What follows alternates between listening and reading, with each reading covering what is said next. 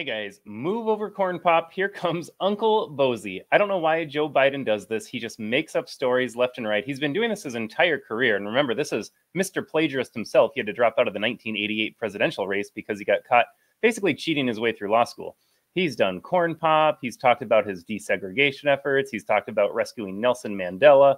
And now Uncle Bosey, who apparently got eaten by cannibals in New Guinea. I mean, for someone's brain that doesn't work, credit where credit is due. These stories are completely outrageous, but he can make them up with the best of them. That being said, he's also the commander-in-chief, and his brain does not work because he thinks this is real. Take a listen to this. Ambrose Finnegan, when we called him Uncle Bosey, he was shot down. He was in the Army Air Corps before there was an Air Force.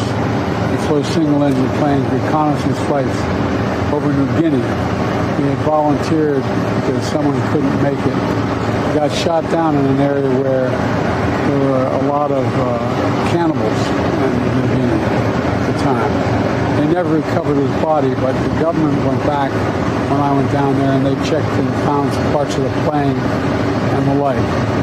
And what I was thinking about when I was standing there was when Trump refused to go up to the memorial for veterans in Paris, and he said they're a bunch of suckers and losers.